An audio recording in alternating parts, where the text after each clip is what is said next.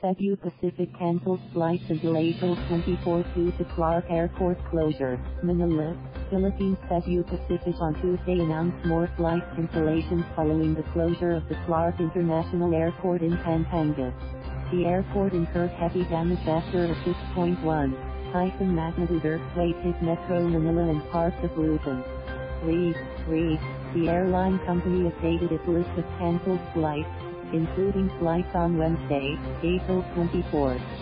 Below is the list of cancelled flights, April 23rd, 2019. April 24th, 2019. Cebu Pacific said passengers whose flights were cancelled can either rebook their flights within 30 days from the original departure date for free, get a full refund, place the full cost of the ticket in a travel fund, or reroute to or from Manila for travel within 30 days depending on the availability of seats. The airline added that it is cooperating with Clark International Airport authorities and are ready to extend any help when needed. Thank you for watching. Please subscribe.